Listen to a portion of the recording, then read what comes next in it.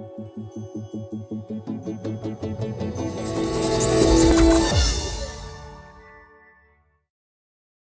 Android fans, this is Eric from hollywoodfrodo.com with another Android app review. Today I'm going to be talking to you about the app Tiny Apps. Right before I get to that, just want to remind you that this review is sponsored by AndyTags.com, which is the best website in the world. No, but it is the best site to get really cool Android themed NFC tags and keychains and find out all about Android and NFC. So head over to AndyTags.com after the review and check those out. So, Tiny Apps. The version I'm going to be reviewing is the light version, but you'll be able to see how it works and get all the information you know, and you can try the light version and upgrade to the full version to get a few extra things if you want. But basically it allows you to have floating apps or floating widgets to do things while you're on your phone, which is really convenient because you can use it while you're inside of another app. Let's hop on my phone. I'm going to show you exactly what it is and how it works and why I think it's a really cool app. So here we are on my phone, and right here you see Tiny Apps Lite. So I'm going to click that button. It's going to take me back to my home screen and open up the Tiny Apps main menu. You can see it's overlaid on top of my home screen. Once I select what I want to use, for example, let's say music. When it opens up the music player, you can see that my home screen is completely visible behind it, and you can even scroll. You can drag and move this wherever you want. You can make it as small or as big as you want by, if I can get that corner. There we go.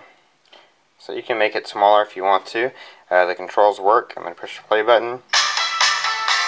So you can see if you click the little drop down box, it gives you, you can choose random, repeat, refresh, and you can minimize. So if you minimize, it goes away.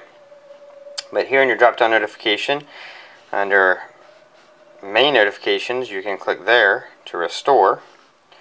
Or if it's minimized, then under persistent notifications, you can click there to just close all your windows. So now I have Tiny Apps listed in my widget pop-up, so I can just enable it in whatever app I'm inside of. You have notes, so here you can click and start typing. So you could type notes no matter where you were.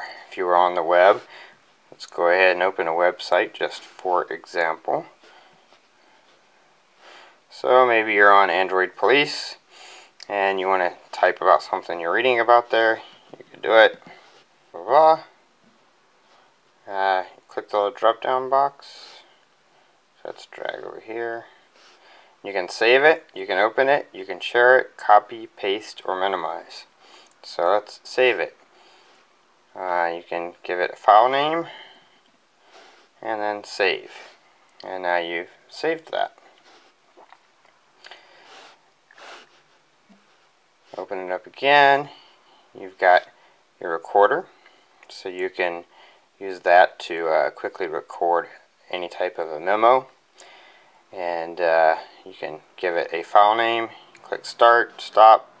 When you're done, you close it, minimize it.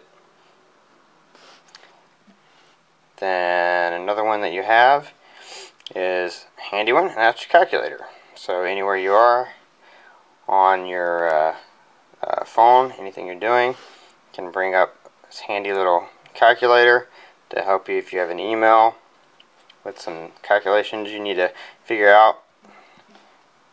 And you can see it works just fine. And you have the copy if you want to copy the answer to paste somewhere else. You also have advanced if you need to use advanced calculations, you can do that. And then when you're done, just X out of that. And then you have paint. So if you want to do like a hand note of something you're seeing, you can do it. You have the options to save or change color. See? And again, just really the only significance of these apps is the fact that they are floating. The fact that you can use this in any other app that you're inside of. You can use it on top of that app, and you can move it around, and just allows you to take notes or do whatever you need to do, any of these things, any of these controls inside of other apps. Even a web browser, which is not available unless you have the Pro version. Here are the things you get with the Pro version. You can minimize windows. So what that does is, obviously you saw that I could minimize windows on the light version, and it's just in my drop-down notification. But with the Pro version, you minimize, and I believe it goes over to this side of the screen. It has a little tab that you would tap to then reopen it. So you can do that without having to use your notification. You can also adjust the transparency of a window, so you can make a window more transparent. And you can enable tiny widgets, which I believe allows you to float other widgets from other apps, and enable tiny browser, as you see. So the Pro version gives you those extra features, but there's a lot of usefulness in the stuff that comes in the free version, and if you use it and you see it's going to be useful for you, then definitely worth upgrading. If you go into settings real quick, hopefully you can see this. Most of the settings can only be changed in the Pro version. You can have a persistent notification anytime you start your device so that you can quickly open tiny apps.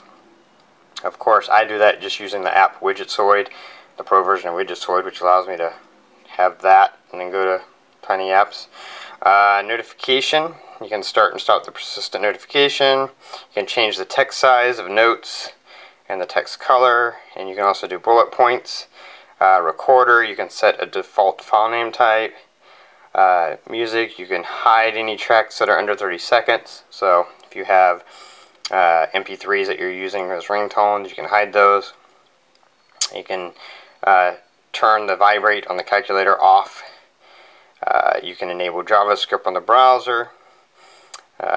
Select a mobile or desktop user agent, and you can select a start page, and you can also select the docked icon size for when you are docking it. You can remember the position so that the window, when it reopens, it opens at the same position, and screen boundaries. So various options that you have that you can control if you upgrade to the Pro version. But overall, that's Tiny Apps. Again, it's a very little simple app, but just the fact that it allows you to use these things on top of whatever else you're already using or have opened. Definitely some cool functionality and something you might get some usefulness out of. That was Tiny Apps, the light version, and as you can see, it has some really cool functionality. Definitely something you should at least try the light version, see how you like it, see if you think it's something you'd make use of on a regular basis, and maybe upgrade to the Pro version. Anyway, if you like this review, click the like button. If you know anyone else who might be interested, then please share it with them on Reddit or Facebook, Twitter, Google+, or any of the other dozens of ways that are down there. Feel free to post a comment or a question if you have it. I'll do my best to answer you when I can.